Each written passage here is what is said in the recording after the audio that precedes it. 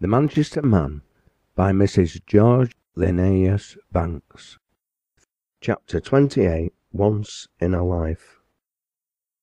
Customs change with the manners of the times, and as the apprentice is no longer the absolute bond-slave of his master, released from the 7 years' bondage, is now seldom accompanied by the active and noisy demonstration which of old marked that epoch of a tradesman's or artisan's career.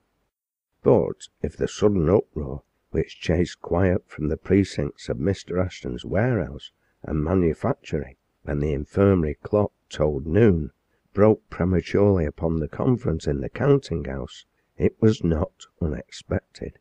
Every apprentice had been similarly greeted at the same period of his life. Until the clock proclaimed 12, business routine had been undisturbed. But those 12 beats of the timekeeper's hammer had been the signal for every apprentice and workman on the premises to rush pell-mell into the yard, each bearing with him some implement or symbol of his trade, anything which would clash or clang being preferred.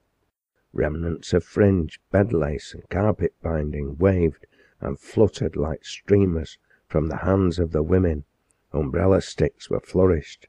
Strings of waste ferrules, brass wheels, brace buckles, button and tassel moulds, cocks and spindles were jingled and jangled together.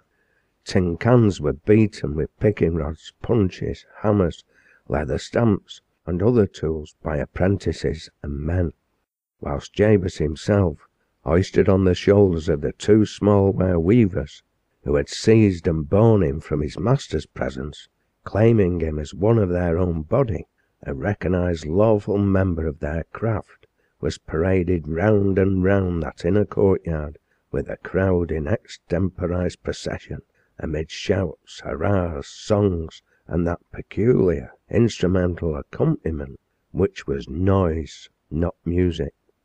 The household servants had crowded to the scullery door. Clerks stood aloof under the gateway, where Simon Clegg kept them in company, in an ecstasy of satisfaction. Mr. and Mrs. Ashton and Mr. Chadwick surveyed the proceedings from the counting-house window, whilst even Ellen and Augusta were curious enough to look on from those back hall steps, where they had once before received the hero of that scene, wounded from a very different one. More than 6 years had elapsed since the last indoor apprentice had been borne in triumph round that yard. Kit Townley's indentures had been prematurely cancelled, and Jabez may be pardoned if he contrasted the 2 occasions, and construed the wilder excitement and enthusiasm of this in his own favour, when his employers and their daughter noticed it also. It is easy to tell what a favourite Jabez must be in the warehouse by the uproar. The last outcome, I remember, was quite tame beside this. Well, Augusta, answered Ellen, I believe he deserves it. I know my father thinks there is not such another young man as Mr. Clegg in all Manchester. Yes, he's very kind, and obliging, and clever, and persevering, and all that, and I like him very well. But then you know, Ellen, he is not a gentleman, and he is not handsome by any means, responded Augusta in quite a patronising tone. Ellen looked grave. He is all that is good and noble, if he was not born a gentleman, and I think him handsome. He has a frank, open, expressive countenance, and a good figure, and good manners, and what more would you have? Augusta turned her head sharply, and looked up archly in her cousin's face. It's well Captain Travers does not hear you, Helen, or he might be jealous of the prentice knight, she said banteringly. Ellen coloured painfully. When shall I make you understand that Mr. Travis is nothing to me? Asked she. When my cousin makes me understand that she is nothing to Mr. Travis, was the quick reply, as Jabez was being borne past for the last time, and the young ladies once more waved their handkerchiefs in salutation. It may be very gratifying and very triumphant to be borne aloft on other men's shoulders, but it is neither dignified nor graceful nor comfortable, and Jabez, being carried off bareheaded, had neither hat nor cap to wave in return. He made the best use of his right hand, his left being required to steady himself. Yet I am afraid he was more desirous to make a good impression on the romantic young lady muffled in a shawl to hide the swathing bandages than on his less attractive and elder champion by her side. It was 12:30. The dinner bell rang. Jabez was lowered to terra firma, and there was a general rush to the packing room, which had been cleared out to receive trestles and planks for the tables, and an abundant supply of cold meat, cheese, bread, and ale provided by the master. And then and there, before a mouthful was cut, Mr. Ashton, standing at the head of the table, having Mr. Chadwick by his side and Simon Clegg close at hand, presented Jabez with his indentures, with many expressions of his goodwill and his good opinion, and an intimation to those assembled that Mr. Clegg would, in all probability, continue in his employ, an announcement which was received with loud acclaim, and the hungry operative set to at the collation with right good will. This was the master's feast. That of the apprentice, for which it was customary to save up long in advance, was at night, and held at the neighbouring Concert Hall Tavern in York Street, opposite to the then Gentlemen's Concert Hall. Prior to that, however, Mrs. Ashton had somewhat to say to the young man, and she chose his own sitting-room to say it in. Of course, his apprenticeship over, it behoved him to shift his quarters, and he had looked forward to his abdication with regret undreamed of by Mrs. Ashton, or she would certainly have hesitated ere she made the proposal she did. As it was, she kindly and thoughtfully considered that Jabez had no good parental home to return to, that she had no other use for the rooms he occupied, so she proposed to him that he should continue to occupy them whilst he thought fit, since he had elected to remain in their service. He had already looked at lodgings in Charlotte Street close at hand, but this unexpected proposal came like a reprieve to an exile, and he was as prompt in his acceptance as he had been in that previous decision which had so thoroughly swamped all Mr. Chadwick's plans for his advancement. His eager, "Oh, madam, you cannot mean it. You overwhelm me with kindness. Remain under this roof? It's a privilege I had not anticipated, and I shall be proud to embrace it," sent Mrs. Ashton away well pleased. It was doubly satisfactory to find the comforts of their home appreciated after 7 years' experience, and to be able to refute Mr. Ashton's theory that all young men like to shake a loose leg, and Jabez would be too glad to escape from grumbling Keziah's jurisdiction to accept the offer. Mr. Ashton, however, did not abandon the opinion he had formed. "I'll wager my gold snuff-box against a button mould," asserted he, "that Clegg only said yes because gratitude would not let him say nay. It's not likely a young man would care to be always under the eyes of a master or mistress, however steady he may be." Ah, but neither Mr. nor Mrs. Ashton knew there was a magnet under their roof, stronger than all the ordinary inducements which might otherwise have drawn him away, and perhaps it was as well for him they did not. Simon, who was present at the time, seemed literally overpowered with gratitude for all the good which was falling into the lap of the child of his adoption. He, however, took his own views of the matter, views not calculated to puff Jabez up in his own esteem, and when Mrs. Ashton was gone he broke out, Jabez, lad, but tha's lit on thy feet. Tha's been a good lad, I reckon, and tha's served thy master greatly, but tha's seen many a lad does that as never gets a lift such as tha's getting, and I canna but think it all comes of that prayer of thy Israelite namesake as I taught thee when thou were no bigger than 6 penn'orth a copper. You're forgetting it, I hope." No, Jabez had not forgotten it. It would be strange if he had. Nay, only that morning, in the flush of success, he had carried from the counting-house, with the buoyant presumption of youth the conviction that it was not so much a prayer as a prophecy nearing fulfilment. Simon brought his soaring pinions down from their Icarian flight. "Well, lad, it may be the Lord has enlarged thy coast, but if so be he han, thou sees there's more room for thee to slip as well as to stand, and there's more raison why thou should be thankful and humble, for the big book says, let him that standeth take heed lest he fall, and I shouldna like to see thy young yed turn wi' pride." His lecture was somewhat of a cold shower bath to Jabez in his hour of triumph, but no doubt it was salutary in its ultimate effects. At all events it kept the vaulting ambition of the new man a little in check. People, especially work people, then observed early hours.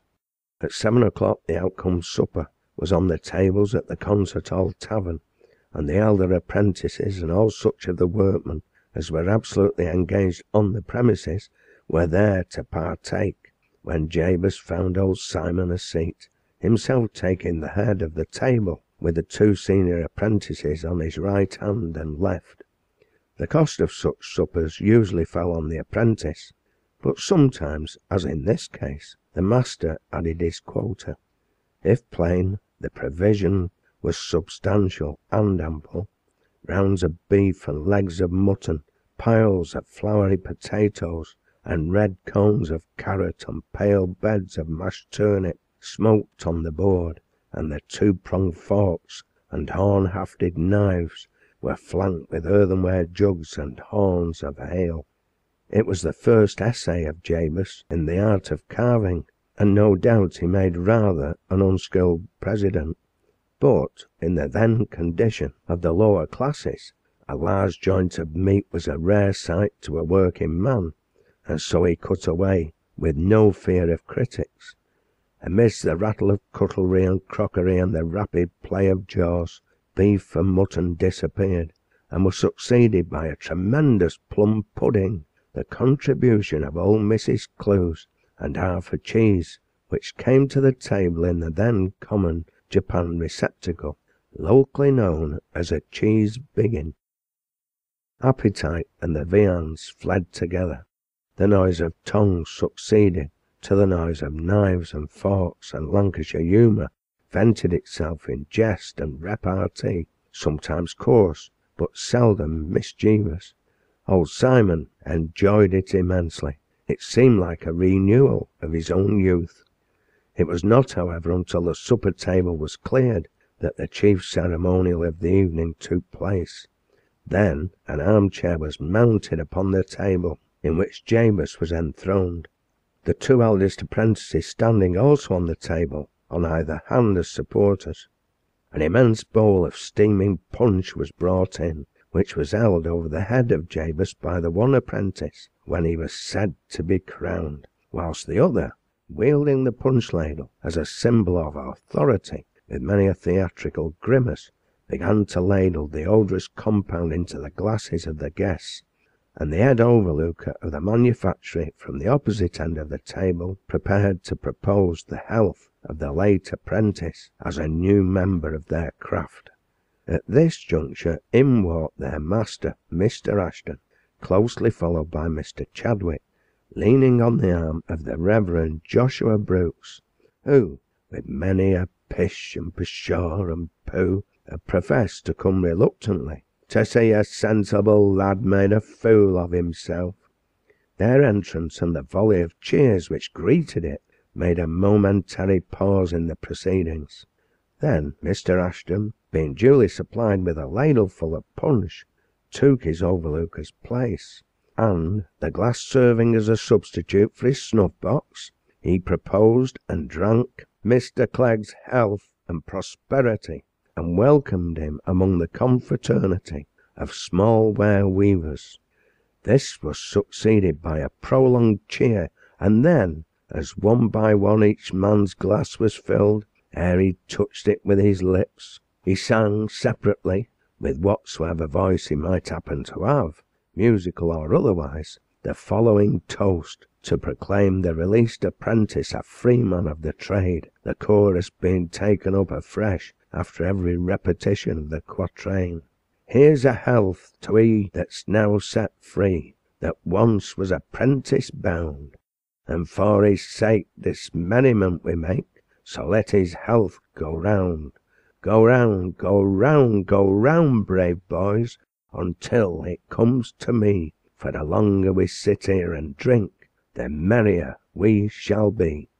Mr. Ashton had ordered up another bowl of punch, and that being distributed with like ceremony over the new small-ware monarch's head, Jabez, from his temporary throne, with all the warmth of freshly stimulated gratitude, delivered a very genuine oration on the excellence of the master then present, and proposed as a toast, Mr. and Mrs. Ashton, our worthy and esteemed master and mistress. Nowadays I'm afraid the master would have been dubbed a governor, and the mistress ignored altogether. But, though it is only 55 years since, servants were not ashamed to own they had masters and mistresses, and consequently were not above being amenable to rule. During this digression, at a hint from someone, I believe old Simon, Jabez, whose eloquence must surely have come from the punch bowl, dilated on the spiritual relation between the Reverend Chaplain and the party assembled, there being scarcely an individual present who had not been either baptized or married by the Reverend Joshua Brooks, and he wished health and long life to him with much sincerity.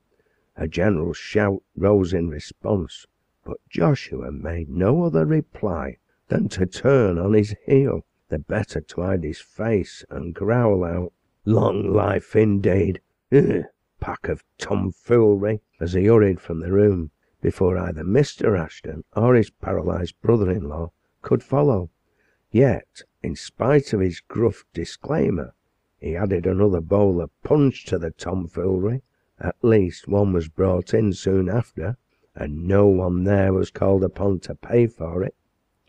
Relieved from the restraining presence of the gentleman, tongues wagged freely, long pipes were introduced, song, jest, and toast succeeded each other, and, as the fun grew and the smoke thickened, they mingled confusedly, until at length clear-headed Simon drew his arm through that of the novice, and, watching his opportunity, led him unnoticed into the open air, with his head spinning like a teetotum.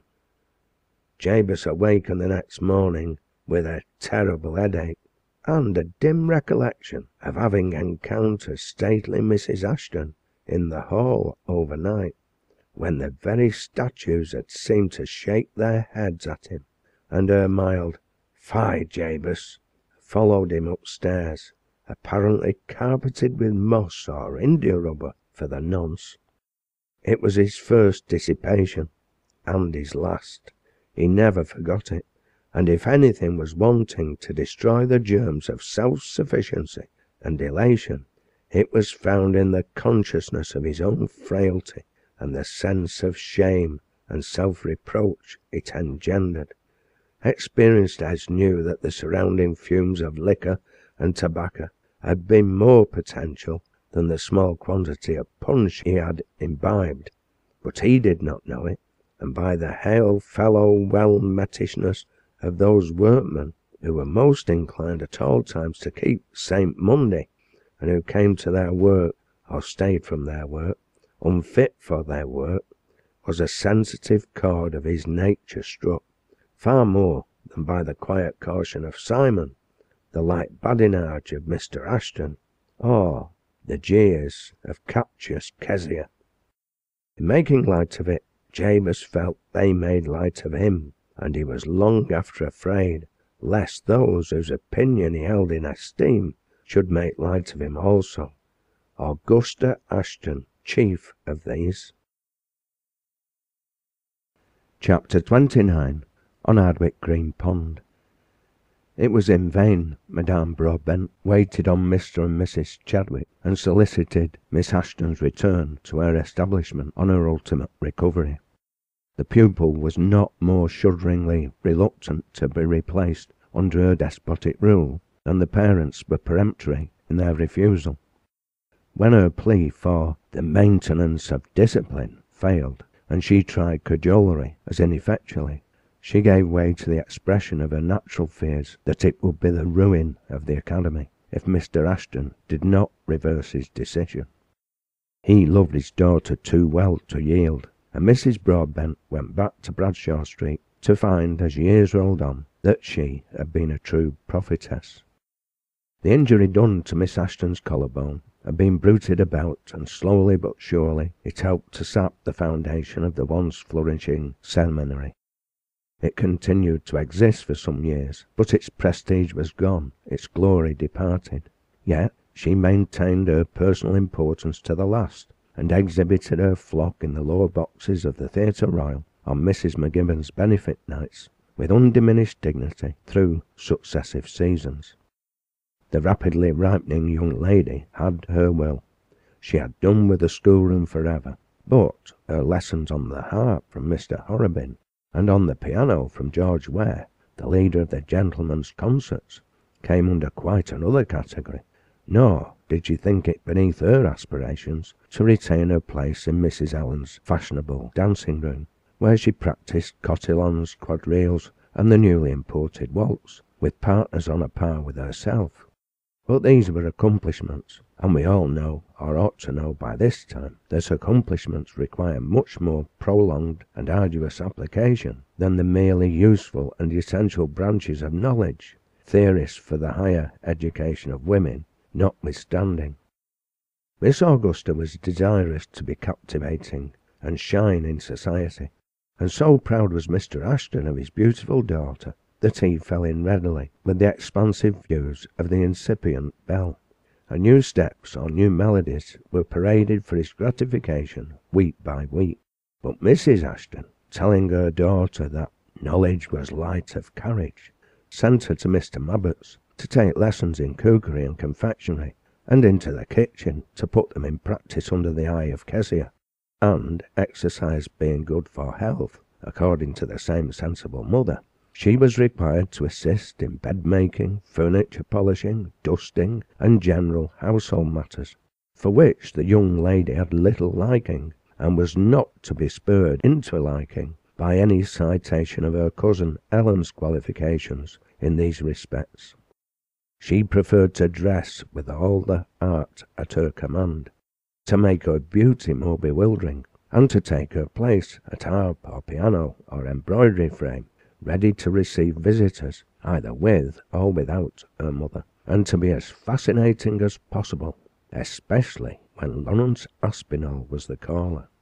Or she would sit in dishabille in the retirement of her own chamber, and read Moore and Byron, because they were tabooed, and the handsome lieutenant quoted them so enchantingly, while Cicely, who had something to answer for in this respect, bustled about and overworked herself to spare her darling Miss Augusta, who, with all her faults, must have been a loving and lovable creature to win such devotion from a dependent.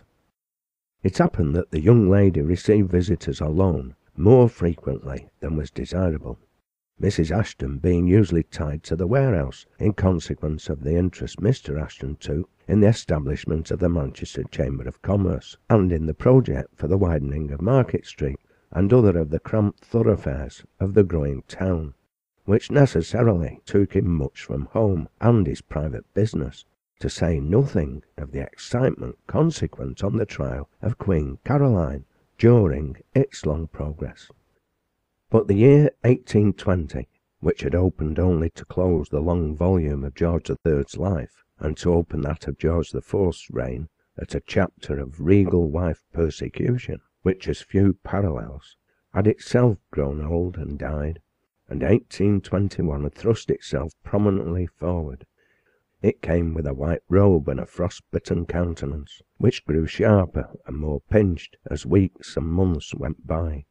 It looked down on the currents of rivers and canals, On the secluded still waters of Strangeways Park, the oblong pond in front of the infirmary, and the leech-shaped lakelet within the area of Ardwick Green, until their ripples curdled under the chilling glance of the new year.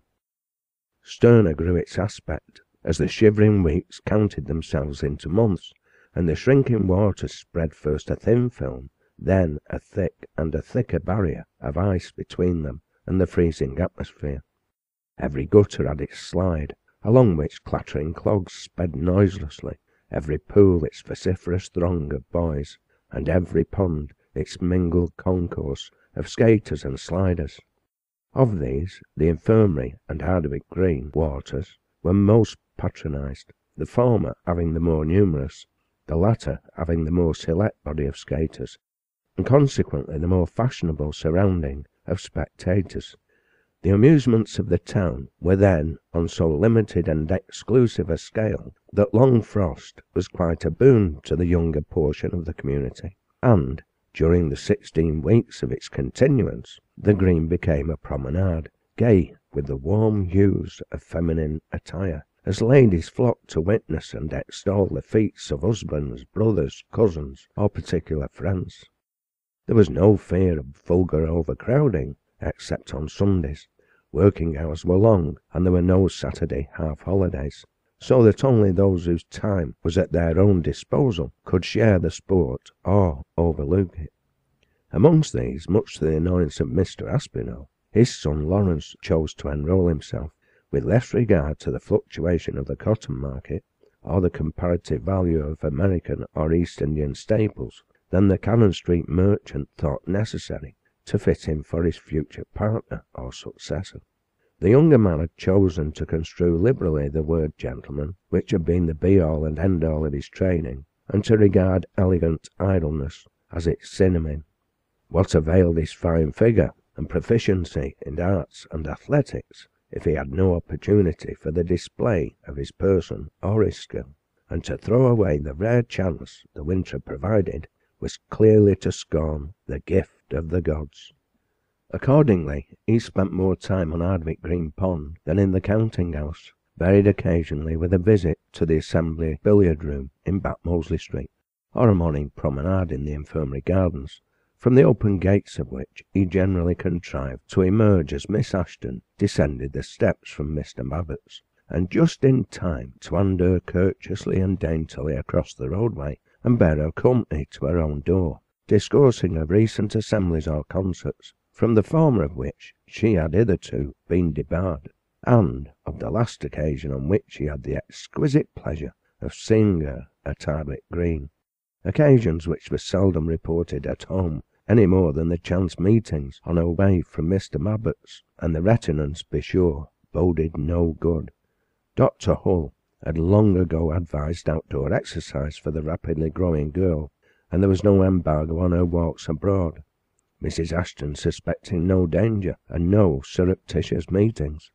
Her visits to the Green during the long skating season were quite as unrestrained, except that an escort became a necessity. Occasionally a mother accompanied her, sometimes Mrs. Walmsley and John. Then there was generally a nurse and baby in the rear, sometimes Ellen and Mrs. Chadwick, and Augusta had always returned so exhilarated by her country walk, and so delighted with all she had seen, that once or twice, when imperative business withheld Mrs. Ashton from bearing her daughter company, as promised, rather than disappoint, the lady had made Mr. Clegg her deputy, an honour on which he perhaps set far too high a value. Mrs. Ashton would have drawn herself up with double dignity, and repudiated as an insult the suggestion of any other of their salesmen or clerks as an escort for her beautiful daughter. But Jabez lived in the house, had lived there so long, had even from her childhood been the girl's frequent guardian, and proved himself so worthy of the trust that she committed her to his care now much as of old, and perhaps all the more readily because she saw, or fancied she saw, a disinclination on Miss Augusta's part to be so accompanied. In March the cold was as intense as in January, and Miss Ashton as eager to watch the skaters.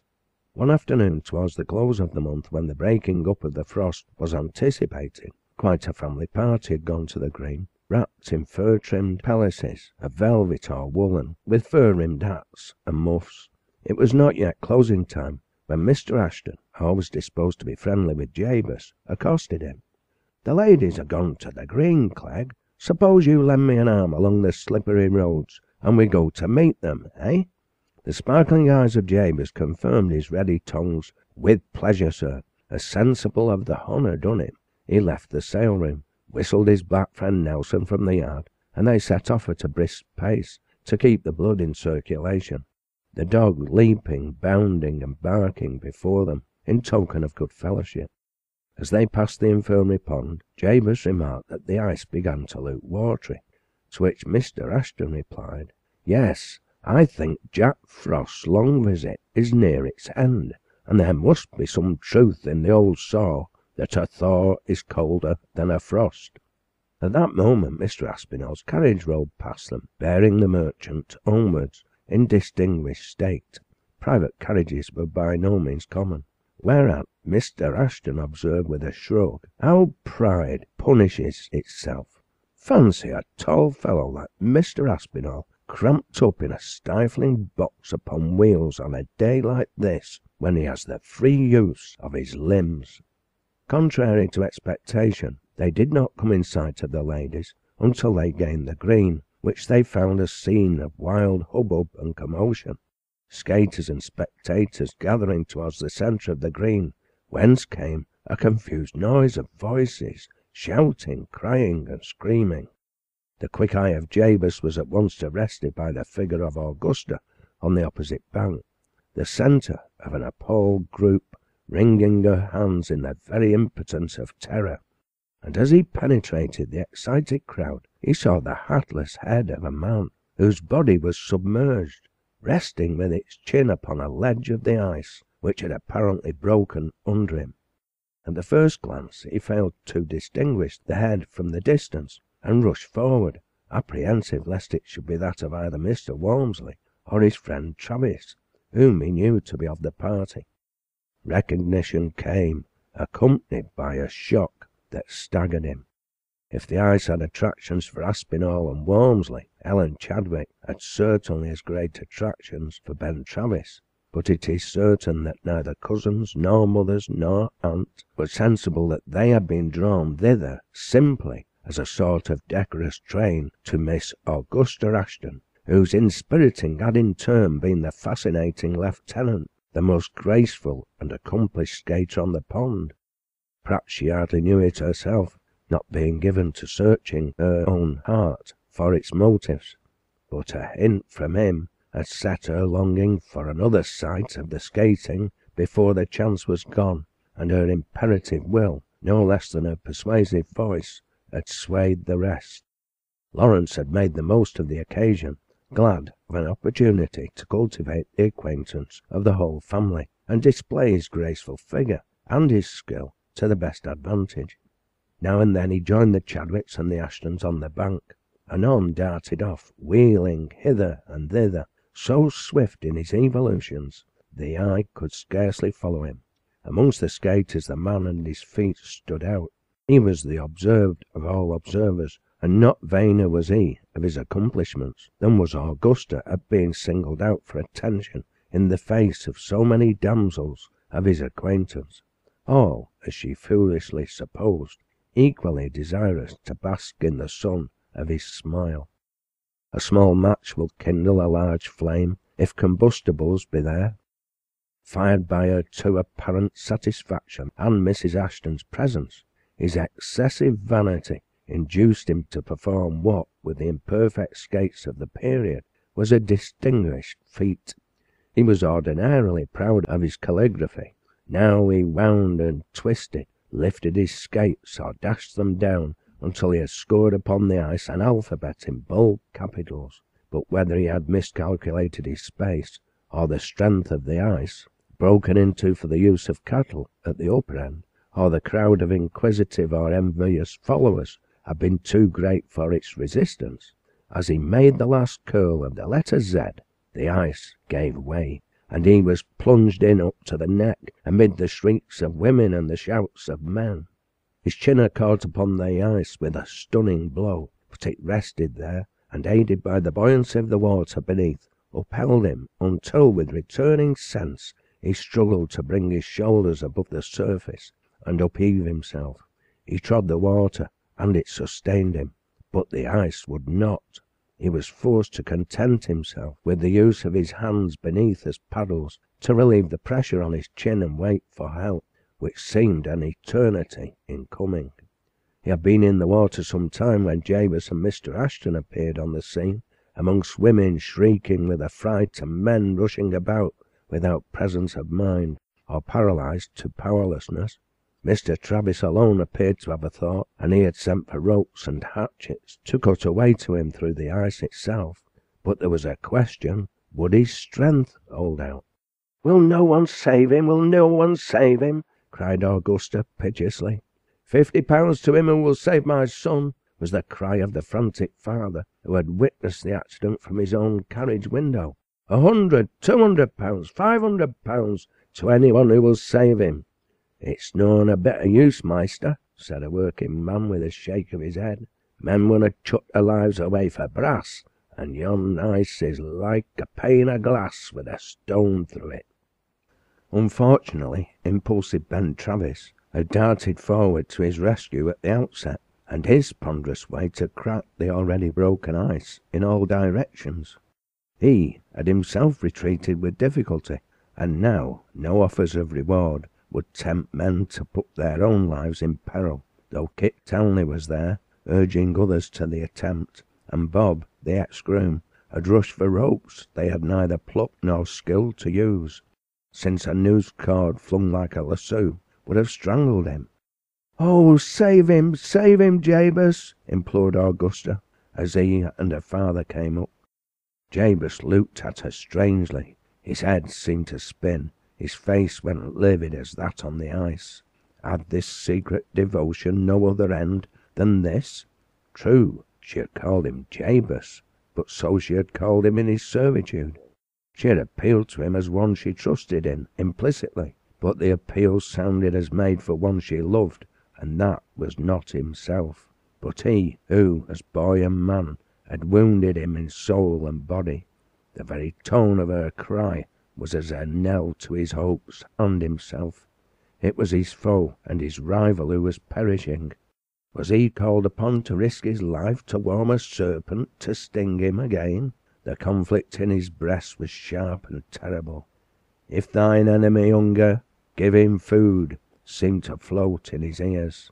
There was a small gloved hand on his arm, a pale sweet face looking up into his. The moments were flying fast. "Oh, Jabez, Jabez, do try." "I will," said he hoarsely. Had he not often declared in his secret heart that he would give his life to serve her, and should he be ungenerous enough to shrink now? "It is folly to attempt, I forbid it," exclaimed Mrs. Ashton, laying her hand on his arm, and Ellen Chadwick, pale as Augusta, tried to stop him with, "You must not, you must not, you will perish." Even strangers from the crowd warned him back, but he was gone ere Mrs. Chadwick softly recalled her daughter to herself. "Hush, Ellen, this is not seemly. Mr. Clegg will attempt nothing impossible." He hurried to the side nearest Lawrence, calling to him, "Keep up, help is coming," asked for ladders, gave a word or two of instruction to Mr. Ashton and Travis, sent Nelson on the ice to try its strength, secured a rope round his own waist, then, lying flat on the cold ice, cautiously felt his way to the farther side of Aspinall, whose eyes were closed, and whose strength was ebbing fast. He hardly heard the words of cheer addressed to him. 2 long ladders had been lashed side by side to give breadth of surface. These, by the help of cords and Nelson, whose sagacity was akin to reason, he drew across the cracked and gaping ice, and crept slowly from rung to rung, watched from the land breathlessly, until he reached his almost insensible rival. With rapidly benumbing fingers, he secured strong ropes beneath its shoulder, sending Nelson back to the bank with the main line, in case his own strength was insufficient to lift the dead weight of Lawrence, or that the ice should yield beneath the double weight. Someone sent a brandy flask back by the dog. "Can you swallow?" he asked. There was no answer but a gurgle.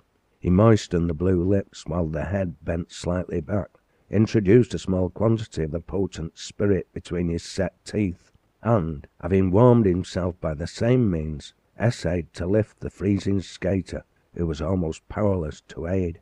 But the latter, with an extreme effort, raised an arm above the ice and grasped recumbent Jabez. And now Nelson proved his worth. He set his teeth in Aspinall's high coat collar and tugged until their united strength drew him upwards and across the ladder sledge, almost as stiff and helpless as a corpse. To lessen the weight, Jabez crept from the ladders.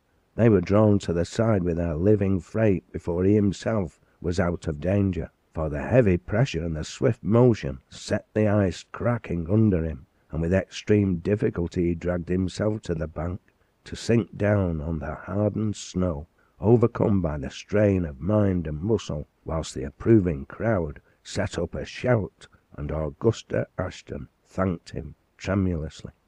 "I'm afraid, Clegg, you've spent your strength for a dead man," said Travis, grasping his hand warmly, "and Aspinall was scarcely worth it, alive or dead." But Jabez made no reply.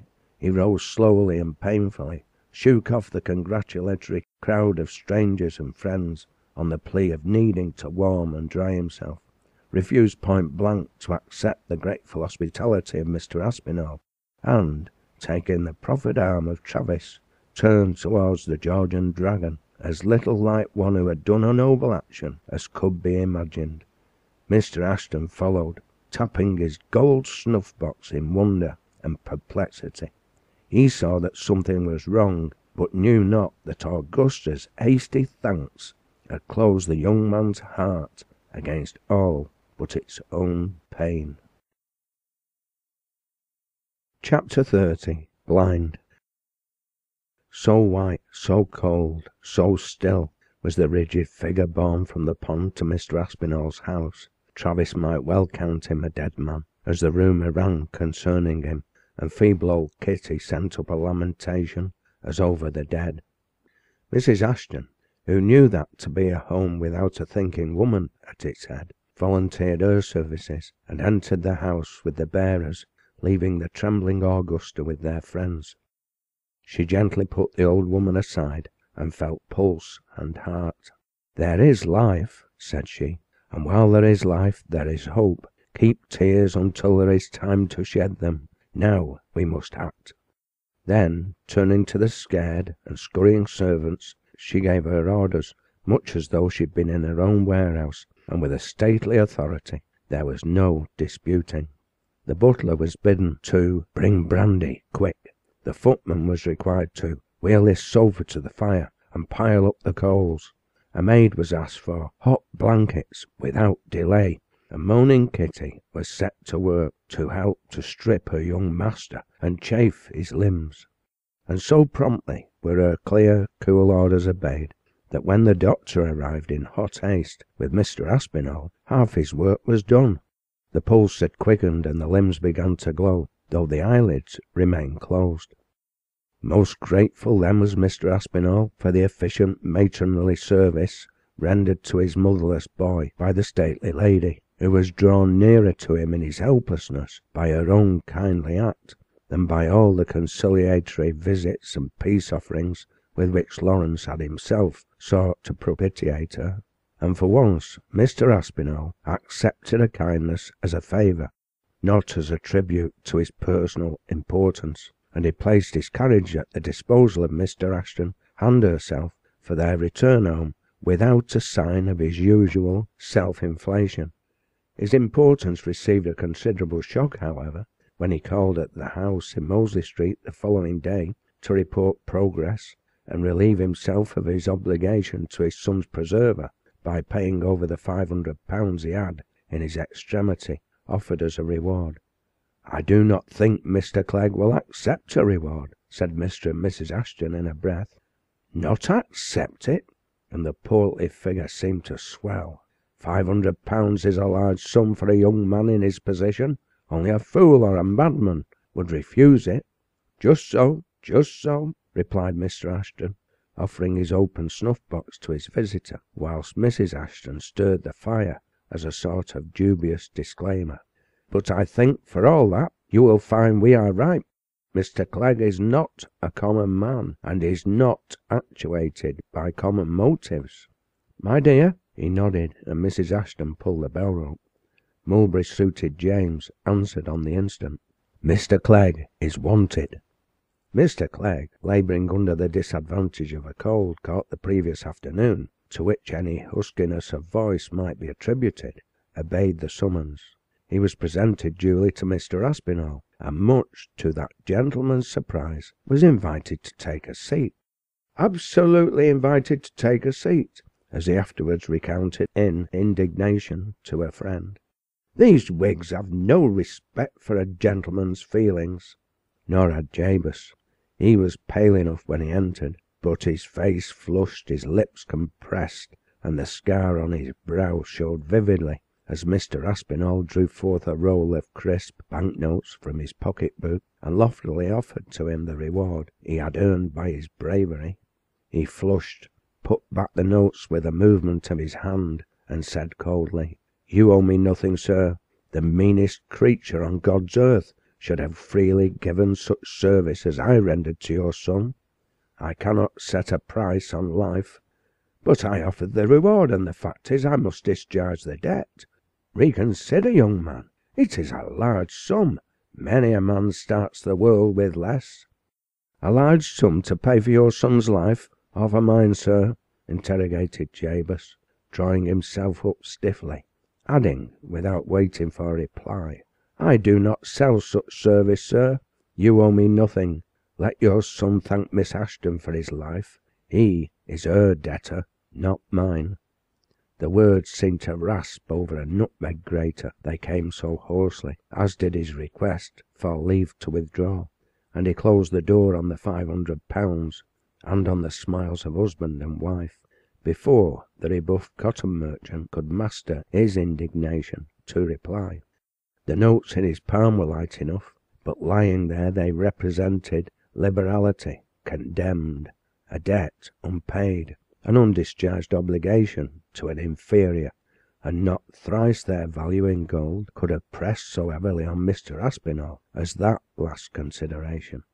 The frigid manner of Jabez he construed into radical impudence. He resented the salesman's repudiation of reward as a personal affront, and did not scruple to express his views openly then and there, winding up with a question which startled his interlocutors. What did the singular young man mean by his reference to Miss Ashton? Had they followed the singular young man across the hall to the sanctuary of his own sitting-room, seen him dash himself down into a chair and bury his head in his hands on the table, with unutterable anguish on his face, and heard burst from his lips more as a groan than embodied thought, "Oh, Augusta, adored Augusta, what a presumptuous madman I have been!" they would but have had half the answer. But had they mounted the polished oaken stairs to the dainty chamber where Augusta Ashton lay in bed with a cruel headache, brought on by the fright, and eyes red with weeping at the catastrophe which had befallen her adorable admirer, the gallant lieutenant, and heard her half-audible lamentations, the answer might have been complete. Mrs. Ashton had heard Augusta's frantic appeal to Jabez at the pond, had seen him stagger and turn livid as if shot, noted the inward struggle ere he said, "I will," but she had ascribed it to old and unforgiven injuries, and, thinking it hard that he should be called upon to hazard his life for his known enemy, with chances so heavy against him, had herself forbidden the attempt. This was all the solution she had to offer Mr. Aspinall. In the excitement of the accident and the rescue, she had overlooked Augusta's excessive emotion, but now her mother's heart took alarm. Could it be that the younger eyes of Jabez had seen a preference for the handsome scapegrace which she had not? The matter was talked over by husband and wife long after Mr. Aspinall had left, and the anxious mother questioned the maiden in the privacy of her own room, to come thence with the sad conviction that Augusta had prematurely been led captive by a handsome face and a dashing air, irrespective of worth or worthlessness. Yet she consoled herself and Mr. Ashton with the reflection, it is, after all, only a girlish fancy, and will die out. Just so, and as the young rake is laid by the leg for one while, there is all the more chance, assented Mr. Ashton. If his immersion does not convert him into a hero, added the matron, with a clearer knowledge of her daughter. Yet neither asked themselves how the intuitive perception of Jabez came to be more acute than their own, nor what power impelled him to risk his life for an enemy at the mere bidding of Augusta. Indeed, they set the hazardous exploit down to the score of magnanimity and bravery only. Equally unobservant were they of Ellen Chadwick's remonstrance, or her feverish watch of every perilous turn Jabez and Nelson had taken on the ice, or of the caresses she lavished on the dog when all was over. Only Mrs. Chadwick had seen that, as she had seen fainter signs years before, but she held her peace, and, having a leaven of her sister's pride, hoped she was mistaken. There were 3 young hearts consumed by the same passion, that which lies at the roots of the happiness or misery of the world, 1 nursing the romance, 2 fighting against its hopelessness in silence and concealment. But the race is not always to the swift, nor the battle to the strong. Jabez Clegg could not tell when he had not loved Augusta Ashton. From the time when she was young enough to play about the warerooms, or to be lifted across the muddy roadways in his strong apprentice arms, when it was his pleasant duty to protect her to and from school. But he could trace back the time when Hogarth's prince gave to that love a definite shape, and he began to look upon his master's daughter as a prize to be attained. All things had tended to confirm his belief in its possibility, and love and ambition had gone hand in hand and fed each other. The child had come to him for companionship and entertainment. The girl under his protection had confided to him her school-day troubles, and come to him for help in difficulties, with lessons on slate or book. She had looked up to him, trusted him, clung to him, and though she was as a star in his firmament, he had had a sort of vague impression that the star which shone upon him from afar would draw nearer, and, as he rose to it, come down to meet him. His first sharp awakening was her reminder that the pair of intoxicated officers who had insulted her in the theatre were gentlemen, and so not to be chastised by him. His second, and then jealousy added a sting, was meeting Aspinall face to face in the hall, when the latter smilingly bowed himself out on his first visit, and now he brooded in despair over the final dissipation of his dream beneath the icicle-hung boughs on Hardwick Green, for the first time conscious that she belonged to another sphere. Never by look or word had he done himself, or her parents, the dishonour of giving expression to his ambitious love, and now another had looked on his divinity and won her for himself. It came upon him like a flash when that white-faced agony, that piteous cry, called him to imperil his own life, worthless in the scale against another, and that other. It came upon him with a flash that scathed like lightning.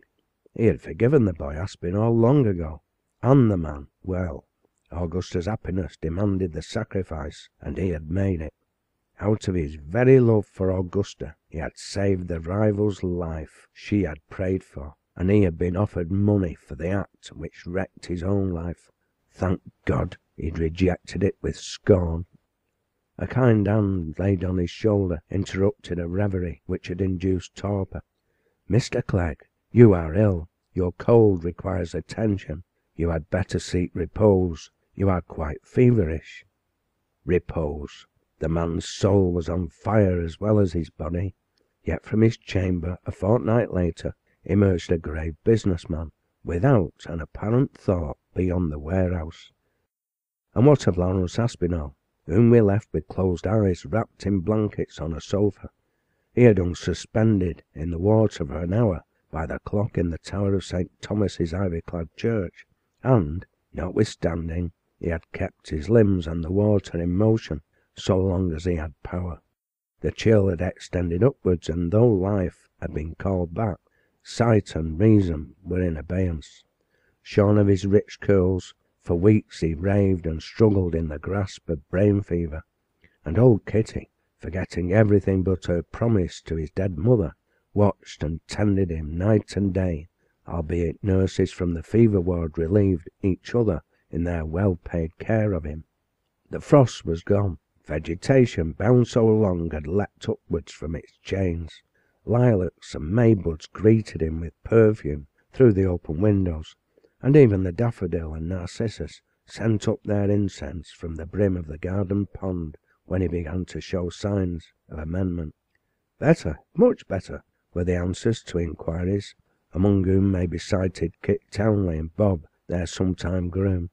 But the lilac and the hawthorn ripened and faded, and the daffodils gave place to the wallflower and carnation, and the rosebuds opened their ripe lips to June, yet the rich cotton merchant's son saw nothing of the glow. Over the blue eyes of Lawrence the lids were closed, and not an oculist in the town had skill to open them. Dr. Hull, the consulting physician of the eye institution, and his surgical colleagues, Messrs. Wilson and Travers, had laid their heads together over a case peculiar in all its bearings, but the lids remained obstinately shut. At length, when hope had folded her drooping wings in despair, and Mr. Aspinall was borne down with grief for his sightless son, someone suggested that as water had done the mischief, water in action might cure it. "Can he swim?" asked rough Dr. Hull curtly of Kitty. "Swim? Aye, he can do aught he shouldna do," replied the old woman, having no faith in the value of her charge's peculiar accomplishments. "Is he a good swimmer?" "I reckon so. He used to swim for wages in Hardy Green Pond when he were quite a little chap." "That will do." Mr. Aspinall was conferred with, and the next day's mail coach took the blind patient, his father, Kitty, and one of the surgeons to Liverpool. After a night's rest at the York Hotel, they were driven down to St. George's Pier, a very humble presentment of what it is in this our day. Like Manchester, Liverpool has vastly swelled in size and importance within the last 50 years, and her docks have grown with the shipping needing shelter. The Mersey was not the crowded highway it is now. There were fewer ships and no steamers to cross each other's track and set the waters in commotion, defying wind and tide. Mr. Aspinall had engaged a boat to be in readiness.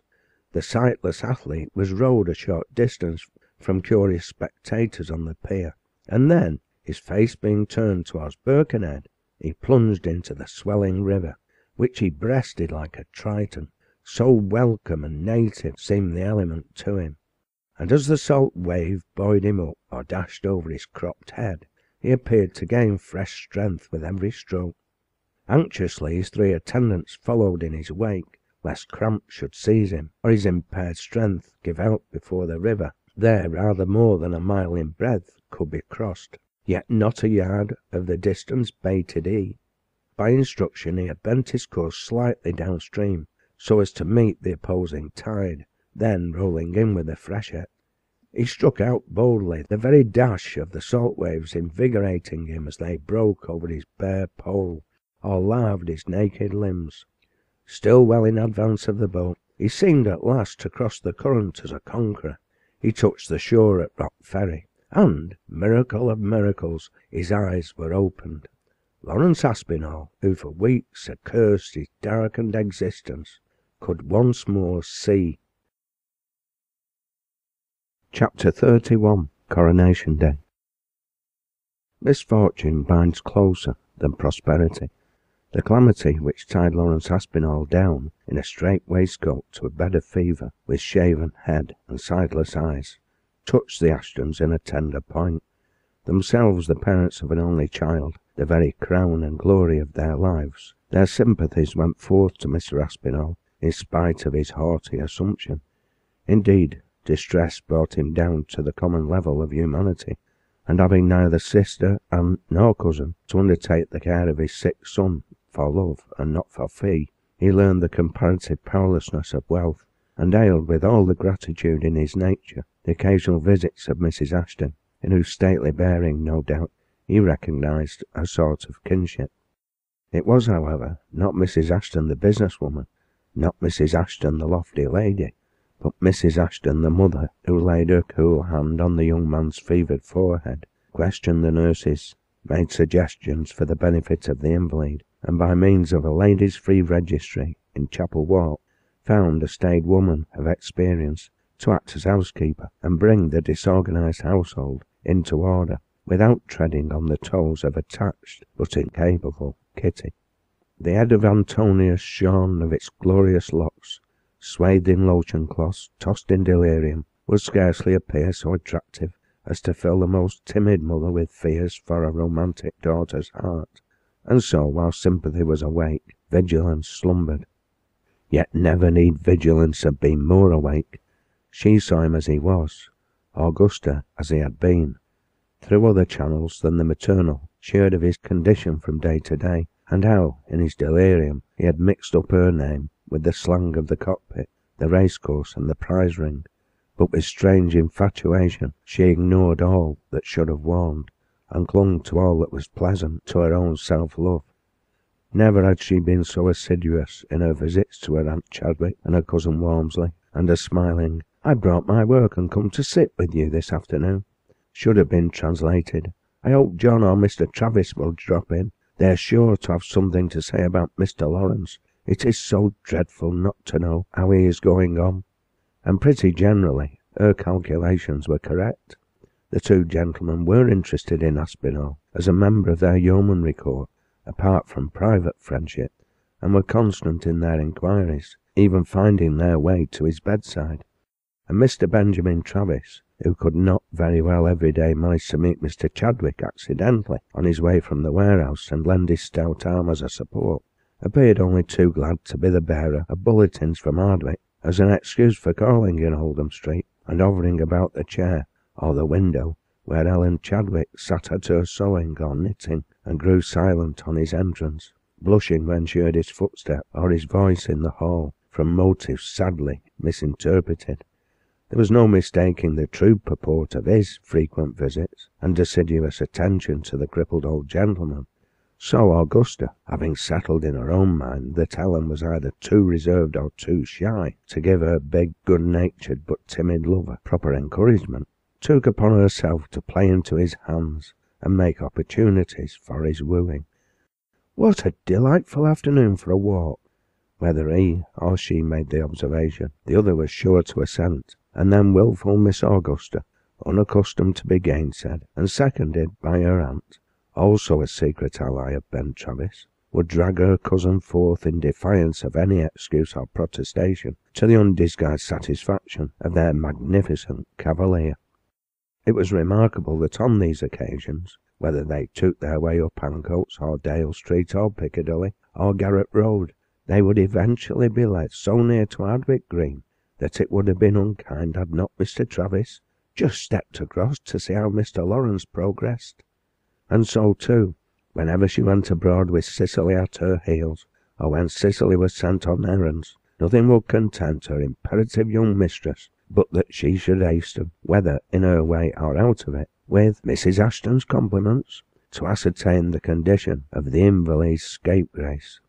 Many a scolding did breathless Cicely get, in consequence, from angry Kezia, the queen of the kitchen, which Augusta paid her messenger for with coins or ribbons or kerchiefs or smooth words, as might be most convenient at the time. And Mrs. Ashton was accredited by the Aspinalls with a degree of attention never contemplated by herself. But there was one person in the house Augusta avoided from that afternoon at the end of March, when her fascinating hero would have lost his life but for a much humbler hero of less pretensions and fewer attractions. She might have been blind as father and mother to his attachment until that afternoon, but that one wild, impassioned, agonized look of Jabez into her eyes had opened them forever. She felt she had tasked him beyond human endurance, and was ashamed to look him in the face.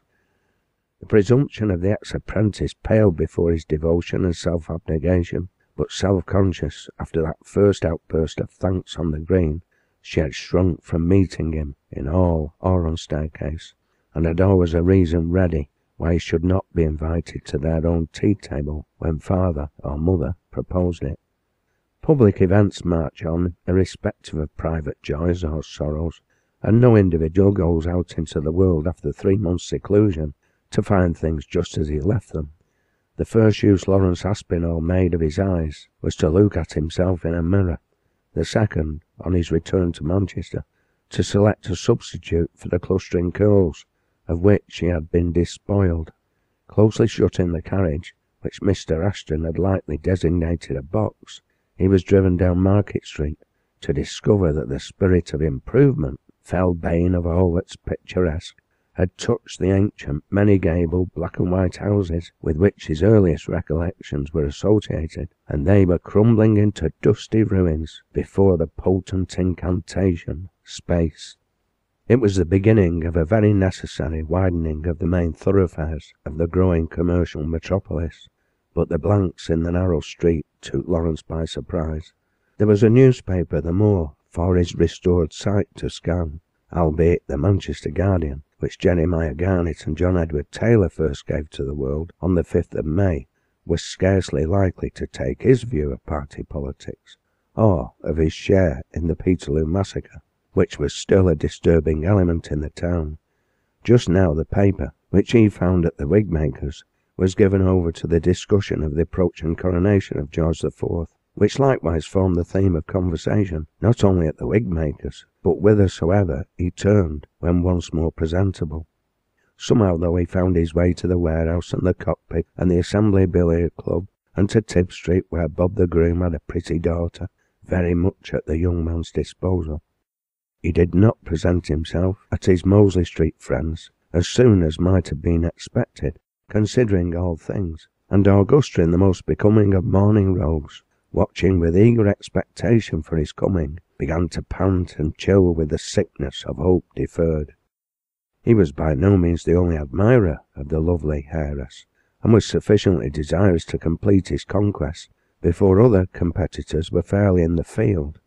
But he was in perplexity how to deal with Jabez Clegg, who stood in his way after another sort. He was grateful after a fashion for the preservation of his life, but ungrateful inasmuch as Jabez was the preserver. "Hang it," said he, in conference with himself, as he tied on a neckcloth at the glass.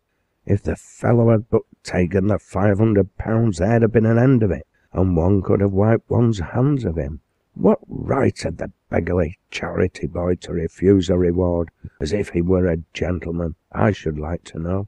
I wonder what Kit Townley and Walmsley were about, the cowardly ninnies, to let an upstart like that pull me out of the hole. I'd almost as lief have been drowned." And away he went, a small cravat across the room in his temper, and he rummaged for a fresh one, to the detriment of linen, as he went on. "There's one thing positive. I must either bring down my pride or give up the girl and be damned to it. That old Ashton, with his just so like a cuckoo, would certainly shut the door in my face if I neglected to make a set speech and thank his precious protégé, who knocks you down with one hand and picks you up with the other. Well, I don't feel inclined to surrender the finest girl in Lancashire, and with such a fortune as she'll have, so I'm in for it. I must make a virtue of necessity. Egad, I'll write to this Mr. Clegg. No, I won't. It will be a feather in his cap to have a Thanksgiving letter of mine to exhibit." Having at length determined his course, Mr. Lawrence betook himself to Mosley Street, made his bow duly and gracefully to Mrs. Ashton and the young lady, keeping the hand of the latter as long within his own as etiquette would permit, and sending the warm blood mantling to her cheek with a supplicating glance of devotion as potent as words. Then, with some little prolixity, he professed his desire to thank his noble preserver for the life he had saved, and at his request Mr. Clegg, whom he might just as well have thanked in the warehouse without ceremony, was sent for. Coming into the parlour, all unwittingly as he did, to find Lawrence Aspinall, handsome as ever, and more interesting from illness, standing under the lacquered serpent chandelier in close proximity to Augusta, sparkling with animation and blushing like the rose he had just offered her with a pretty smile. His emotions so overmastered him that the polished gentleman had him at a disadvantage and shone in comparison. Both Augusta and her mother noted the contrast between the elegant manner, suave tones, and rounded periods of Lawrence Aspinall's thanks and the curt disclaimer of Jabez. Though their deductions were different, Augusta was in raptures with the rose-giver. "Ah, my dear, all is not gold that glitters.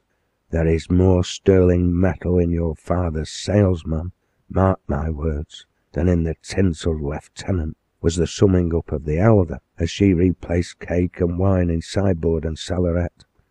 She was clearly no friend to Aspinall, now that he had recovered sense and sight. The town, which had been strong and outspoken in its condemnation during the trial of Queen Caroline, was now all alive with preparations to celebrate his coronation with befitting magnificence, one branch of trade vying with another which should make the greatest display in the coming procession to the Green, the like of which never had been and never would be again. And this competition, productive of marvellous results, due in a great measure to trade rivalry and an ambitious desire to outshine, was set down by historians, rightly or wrongly, as a proof of the excessive loyalty of the Mancestrians. In all classes, from the highest to the lowest, something was being done, and nothing was talked of, thought of, dreamed of, but the coronation and the procession. In courts and alleys there were making and mending and washing, and no little pinching was undergone by hard-working fathers and mothers to provide the girls with white cambric frocks, tippets, and neck-caps, or the lads with fresh jackets and breeches and shoes, so as not to disgrace the Sunday schools, under whose banners they were to walk. The finest horses of the old Key Company and Pickfords were put into new harness, and the finest condition, and every lorry, a long, flat, sideless waggon, was called into requisition. Smiths, saddlers, sign and seam painters were at work day and night for weeks, and such was the request for banners that ladies undertook the work when skilled labour was not to be found. The important ceremony was fixed for the 19th of July. On the 17th, a deputation of small ware weavers waited on Mr. Ashton in despair. They could get neither flag nor banner. The painter had thrown over the order at the last moment. "And Tommy Worthington's getting a fine 'un, master. It'll be a shame and a disgrace to us if we let Worthington's cut us out." The said Worthington was a rival small-ware manufacturer. Mr. Ashton had recourse to his snuff-box, and then to his wife. "My dear, what is to be done? There will be no flag. The painters cannot execute the jobs in hand. Worthingtons have a fine one, I hear." "No flag? That will never do. We must have a flag. Let me consider." Helen Chadwick was busy helping Augusta to make favours for the men. She looked up. "Do you not think Mr. Clegg could paint you one?" she suggested. Mr. Ashton brightened, but his "just so" was nipped in the bud by the recollection that there was no time. "Where there's a will, there's a way," said Mrs. Ashton, and sought out Jabez. "It is quite out of my line, but I can try. It would be a pity to disappoint the men," answered he. "And nothing beats trying but doing," added Mrs. Ashton. Silk and colours were procured. There was no leisure for complex design or elaboration. At that time the dark blue covers of the Dutch tapes in gross bore the symbolic device of the flax plant, within a rude scroll. This Jabez transferred in colours to his silk on a colossal scale, both sides bearing the same emblem of their trade, more effective on its completion than any elaborate work. He had bargained to be left without interruption. The men fidgeted about the warehouse in a state of nervous trepidation. It was an important matter to them. But at dawn on the 19th it was finished, and borne off by the weavers in triumph and exultation. Market Street Lane being in ruins at one end, and a narrow gully at the other, Mosley Street became the natural course for the procession, 2.5 miles in length, from Petersfield to the Green, where a royal salute was to be fired, and like every other house on the line of route, Mr. Ashton's was filled with guests, and from garret to basement every window had its streamer, and was crowded with gaily dressed spectators, mostly feminine, the gentlemen of the town taking part in the procession, officially or otherwise. The Chadwicks and Mrs. Walmsley were there, of course, and Mrs. Clough, amongst others. And on another floor, Jabez, who being above the warehouseman and not a master, did not walk, had as a companion good Bess Hume, who with her husband had come over from Whaley Bridge, where there was, of course, a holiday. To Tom had been assigned the honour of chief standard-bearer. In all such processions the military element, with its brilliant uniforms and stirring music, prevails, but here, where every item of the cavalcade had its own brass band, were also all the dignitaries of the church, with every silver badge of office resplendently burnished for the occasion. The borough reeve and other magistrates and constabulary in new uniforms, the lamplighters with new smocks carrying their ladders and cans, the firemen and fire engines, bright as paint and polish could make them, the gentlemen of the town, all with favours, the Sunday school children, marshalled under their respective banners or tablets, walking 6 abreast, the ladies' Jubilee School, the Greencoat School, and the Bluecoat School, on which Jabez looked down with curiously mingled feelings. But the marked feature of the magnificent procession was the display made by the trades with their banners, a lorry accompanying each, bearing well-dressed workmen and machines in full operation. At the head of these came 2 figures representing Adam and Eve in a perfect bower of greenery, as representatives of the primitive condition before dress was invented. They were followed by a lorry on which tailors, whose art is the first on record, sat cross-legged and stitched and pressed as if on a shopboard, whilst a select band of journeymen walked after, bearing miniature garments on wands or ferruginous geese and sleeve-boards. The blacksmiths wrought on their anvil, and carried also on long poles horseshoes, etc. The brass and coppersmiths, likewise at work, had a bright array of kettles, candlesticks, and a mounted man in armour, as had also the tinplate workers. The glass-blowers made a goodly array, and gave away tokens as they went.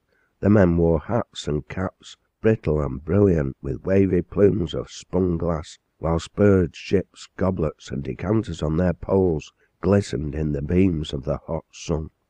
A printing press distributed appropriate verses, worked off in the course of the procession, and St. Crispin's followers waxed their threads and plied their awls on boots and shoes, as they and their benches were borne along, followed by their leather-aproned fraternity, holding aloft their productions, from the most gigantic of Wellingtons to the tiniest infant slipper. All branches of the cotton trade were represented. There was cotton in bags, twist in bales, carding, roving, spinning, weaving, all going on under the eyes of the onlookers, with the work-people following in their best and brightest. Shouts and hurrahs attended the whole line of march, not wholly unaccompanied by hisses. But as the small ware weavers passed Mr. Ashton's, the cheers were deafening.